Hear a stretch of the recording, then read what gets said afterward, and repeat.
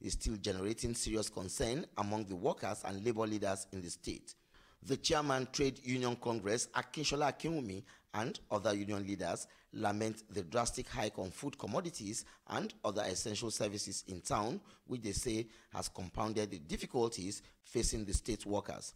Akinwumi maintained that all the efforts made by the union to get the attention of the state governor, Abdurrahman Abdulrazak, to have another roundtable discussion on the matter proved abortive.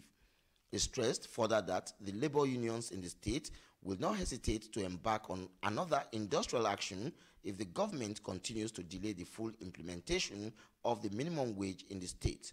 I will give it to you straight that the minimum wage and its consequential adjustment in Kwara State has not been implemented. I've been trying every means, every possibility to at least get in touch with who is who, especially His Excellency Governor Abdurrahman to please come open. Let's have another roundtable and see how we are going to be able to resolve this, because it is better now. A situation where we go on what is called industrial unrest will not favor both parties, and that situation, you agree with me, is not something that is going to be positive if we eventually engage in it. We have done it in the time past and we can do it again. We can even do it more now that I am there. But I don't want to toe the line of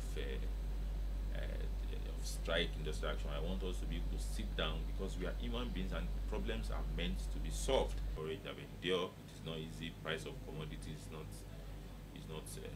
palatable in the market, but I am begging for their sacrifice a little more. I want to beg the state government to please listen to us so that we're able to make people happy. I believe he's the man of his people. The chairman has said he has made a lot of effort, and he's still making, to make sure he has the attention of His Excellency, that we can discuss about this minimum wage. I have the assurance and belief and faith that before this first tenure end, His Excellency will listen to the cries of the labor.